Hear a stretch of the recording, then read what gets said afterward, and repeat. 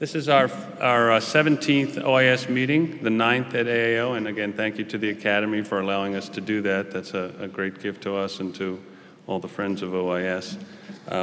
If you're not here, there are other meetings you can attend. If you're interested in who's sitting with you, you can see it here. The blue are the private companies, yellow the larger companies, and the green are the thought leaders, and then we have lots of others, financiers, etc. It's a mix that we've always tried to bring together, and it looks like it's working, so thank you for that as well.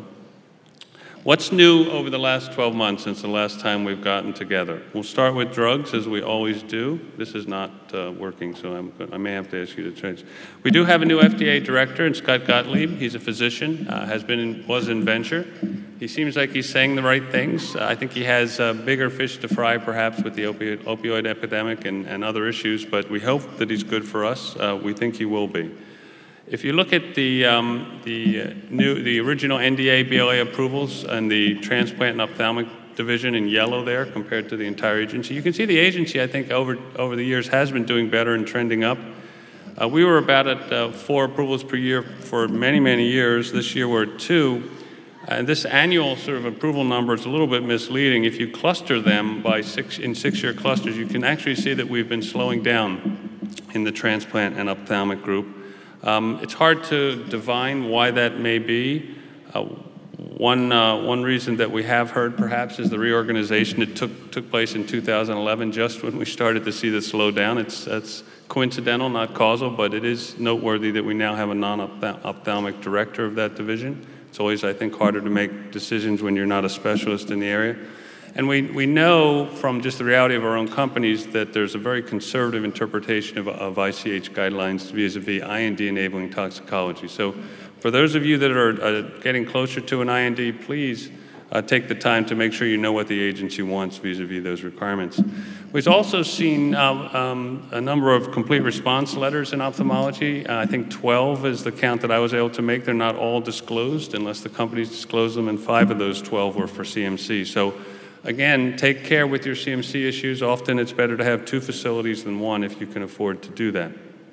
Here are the ophthalmic original NDA BLAs. You can see here a formulation of atrazine and cetrazine, which is an antihistamine called now Zerviate for ocular itch in allergic conjunctivitis, going into what is admittedly a crowded market. That will be marketed in the U.S. by Eyevance, a new and emerging specialty pharma company that is looking to partner with companies who want to do these sorts of things. Now, Actemra, the supplemental approval for giant cell arteritis did not go through the ophthalmic division, but I think it's important to know for 2 reasons. First, as ophthalmologists, we do see giant cell arteritis and its effect on the optic nerve, and because the results were very, very impressive.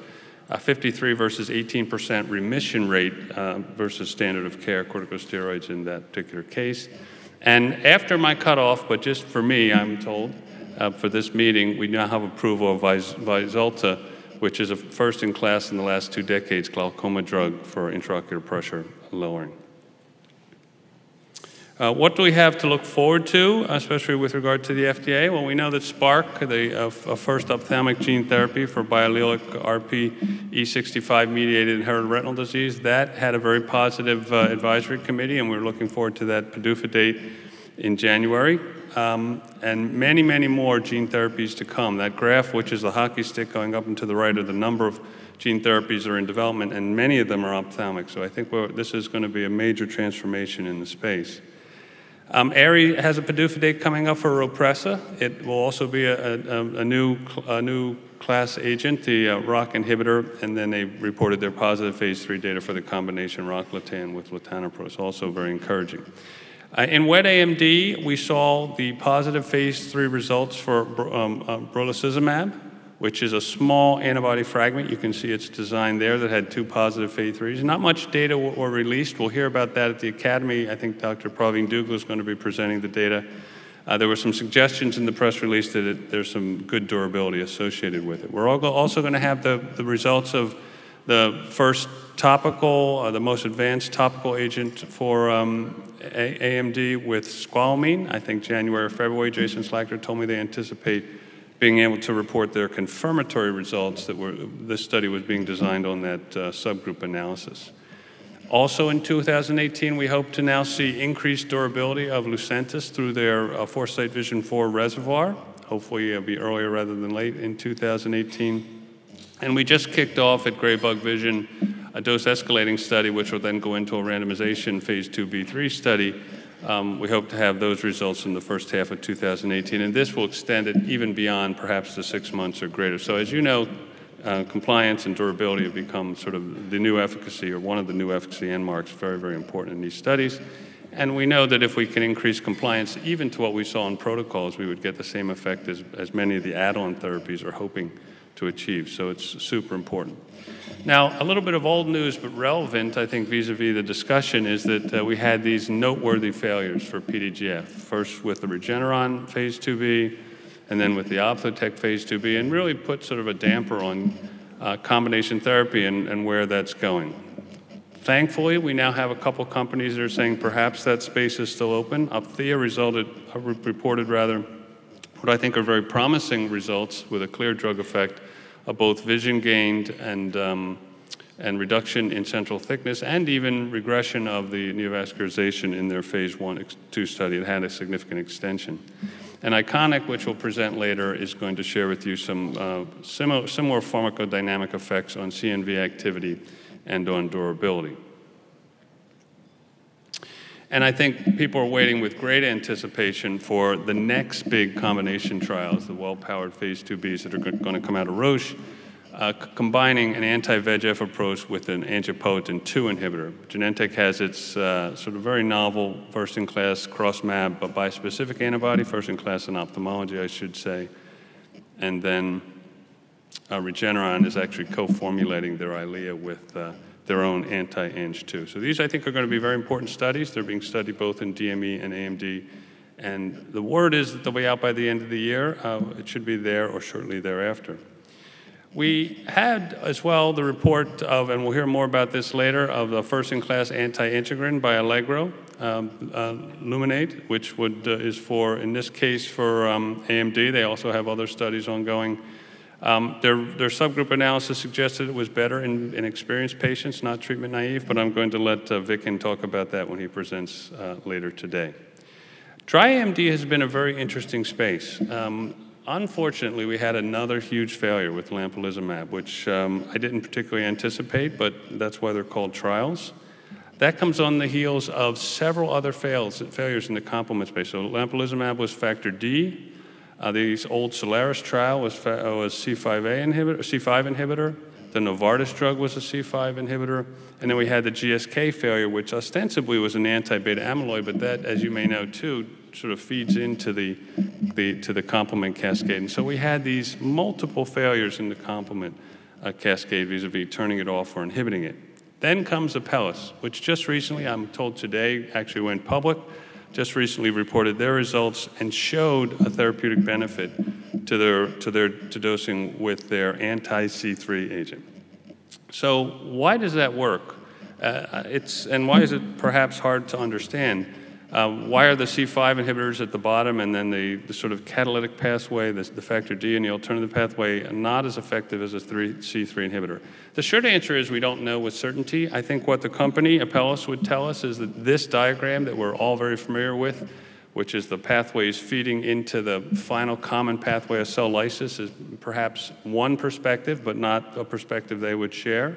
And that, in fact, the classical lectin and alternative pathway go through C3, a common node, to activate three different clearance pathways: opsonization, phagocytosis, cell lysis, and chemotaxis, adaptive immunity. And cell lysis may or may not be particularly important for AMD, especially since the complement bits are deposited on a membrane, basement membrane, and not on cells.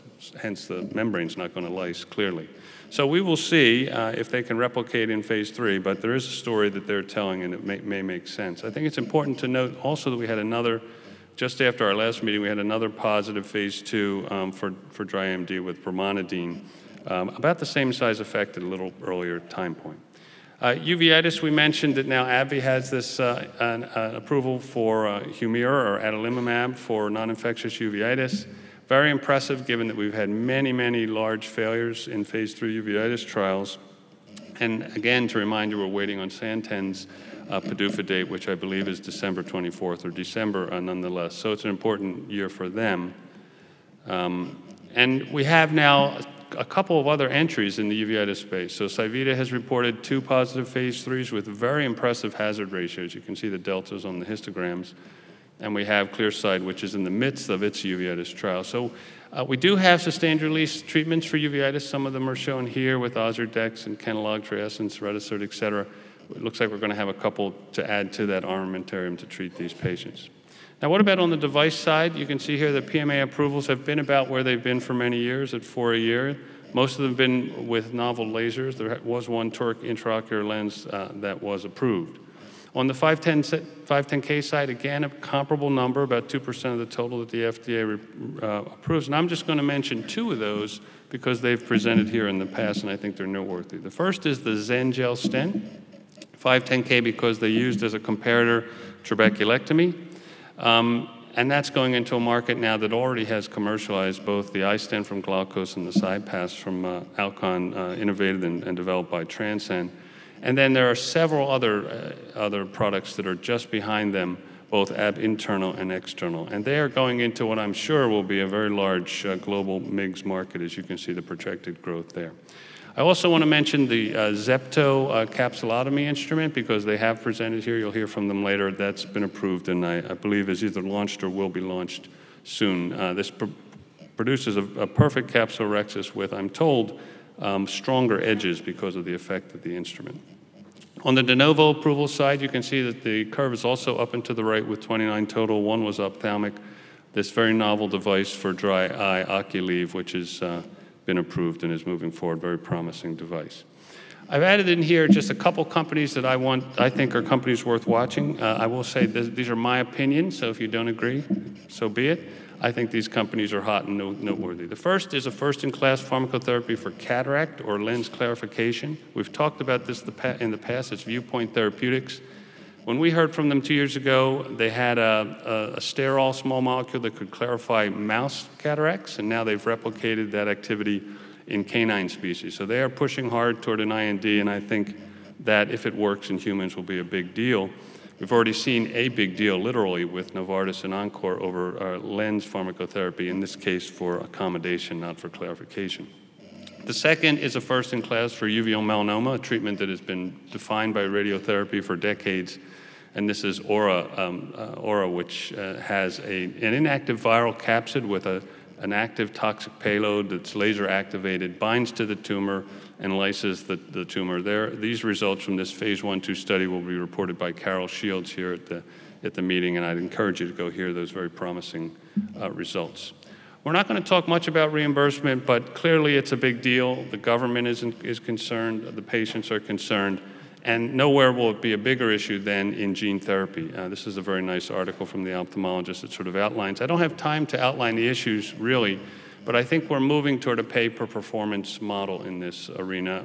The academics think so, the payers want that, and I think the CEOs are capitulating to that requirement. There'll be big price tags, but as long as there's pay for performance, I think it'll be more acceptable.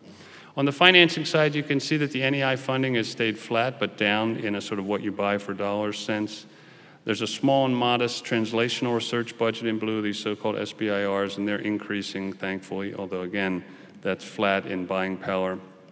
Total VC money in is good on the biotech side. It's thankfully stable on the device side. That's overall a series of investments. You can see that there may be a slight slip on the seed stage on the device side. That's a reality that we have to get used to, unfortunately. In ophthalmology, you can see here the device in yellow and the drugs in blue. The device, again, has really dropped off over time, recent years. Here's the therapeutic areas across ophthalmology. You can see AMD, glaucoma, and the vision correction IOLs remain strong. Ophthalmology, biopharma in the context of all disciplines. Oncology is the big dog here, as it always has been, but ophthalmology remains strong. And on the device side, fewer deals, but it remains strong. Just a few slides to end on the public side. You know we have the OIS Index with 31 companies and about 16 billion. This is the index performance relative to device and drugs broadly. It's been about the same, stable. There's a sharp drop down just before the end of last year when the Ophtotech data were reported, and that was Ophtotech. I think the market sentiments are balanced, not particularly net positive or negative, but the reality is that there are fewer IPOs here. You can see ophthalmic in red, medtech and biotech. There just have been fewer, and so I think IPO is not guaranteed over the next 2 years. You have to have a strong story to get out. There are a good number of M&A activities going on here. You can see biopharma relative to device broadly.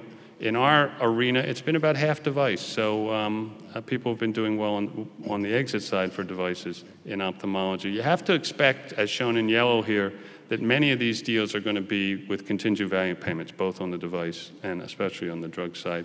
And we still don't know what Novartis is going to do with Alcon. Jim Mazur is going to find out for us in the last panel of the day.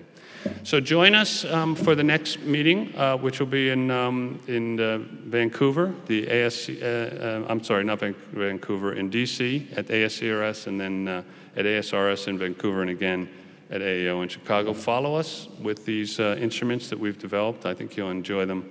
And come tomorrow if you haven't planned to How to Commercialize Your Ophthalmic Drug, our third masterclass. Thank you very much.